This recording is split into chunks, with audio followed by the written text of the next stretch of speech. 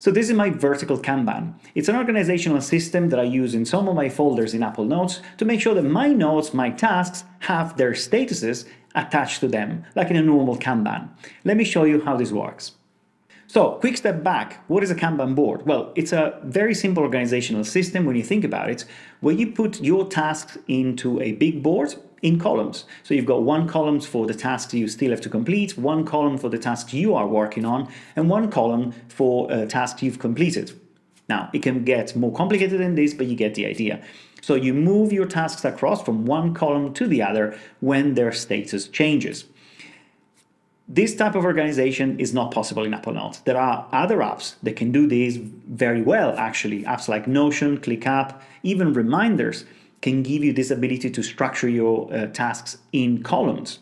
However, I didn't want to have two different systems because that is a problem. If you use Apple Notes to keep track of your ideas and you use another app to keep track of their statuses, then you always need to synchronize the two, which for me is not something that I wanted to do. So I've devised this system in which I'm using icons to make sure that all my tasks and all my ideas, for example, the ones behind this channel, can be structured and aligned and listed in a way that makes sense to me. Okay, so these are the 6 steps through which every one of my videos go through. They start as an idea, then they move to this second stage, which I call TTH, which stands for title, thumbnail, and hook, which are ideally the first things that I try to define when I have an idea.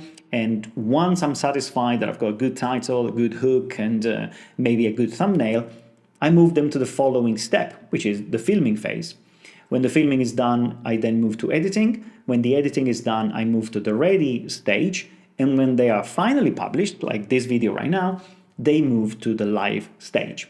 So I've actually done lots of experimentation to see how those symbols would sort alphabetically, because that's the trick behind this thing. When I list my notes alphabetically by going to View, Sort by, Title, Ascending, all those squares will be listed alphabetically, which means that all the ideas will be first, and then all the blue squares representing TTH will be second, and then the filming ones in orange, and then the yellow ones for editing, the green for ready, and then the purple ones for live. I've actually experimented with lots of icons. As you can see here, I've sorted everything alphabetically. And you will see that there are quite a few strange behaviors, such as this one, for example. The black square comes before the white square, and then there is a list of symbols which are completely disconnected to the squares. And then if you go down a bit more, then the squares reappear. So you can choose the symbols that you want. I prefer squares in this case, but you can go with circles, which are sorted this way. Or maybe you can use hearts, which sort this way. I mean, you can choose the ones that you want. I went for squares, and I've got every single note in this folder that starts with a square. This way, they stay organized. And when an idea moves from one stage to the other, the thing that I do is that I go into one of them. And actually, let's try and follow the path of one of those ideas. If I have a new idea, I just create a new note here. And I'm going to start the idea with the title preceded by the white square, which represents an idea. I'm going to do this to create a white square. And as you've probably noticed, I'm using text replacement.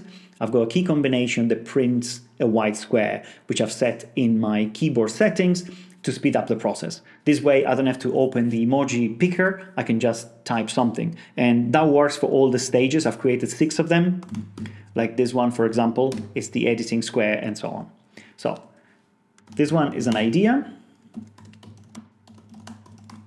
Let's say I'm going to call it this way. Now I'm going to pick up my video idea template, which looks like this.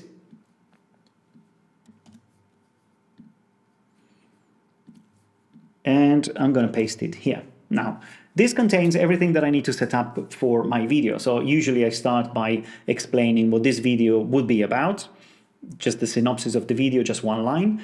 I've created here a little thing that helps me find some good titles. On YouTube, titles are best kept below 50 characters. So this one here in monostyle text This is the limit. This is 55 characters actually, after which everything becomes red. And when I type a new title, I write it here, so I've got a reference point. You know, I try to make sure that I stop here or before.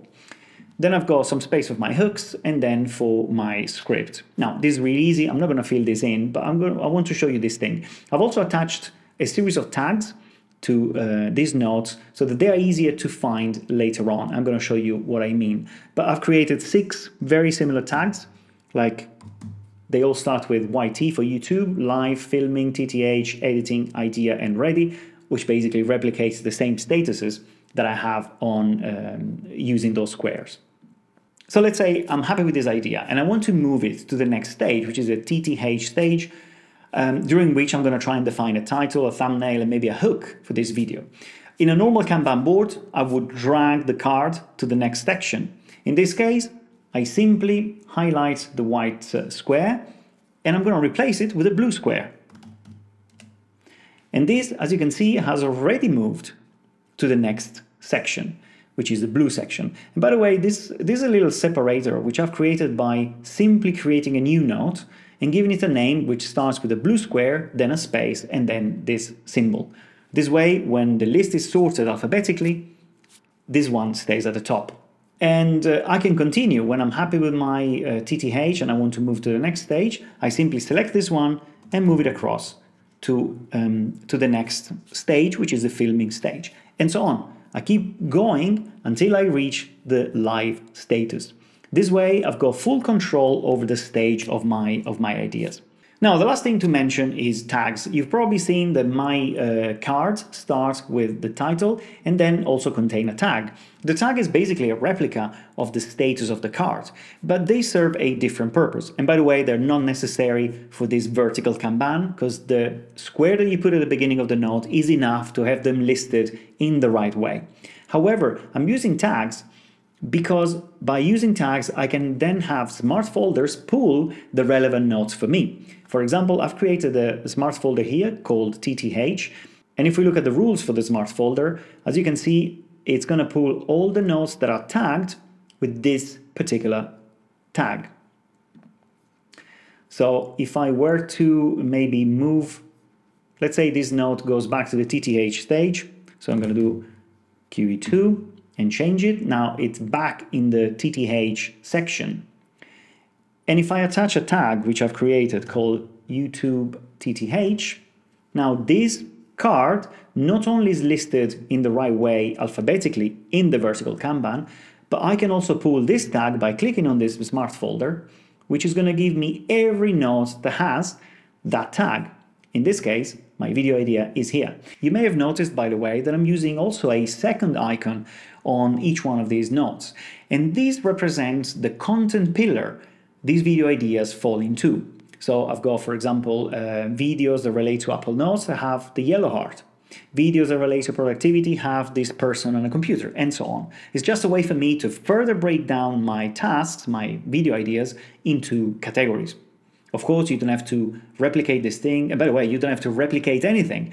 The overall idea behind these videos is just to show you what is possible, to give you some ideas that you can then pick and choose and implement into your own workflows if they fit.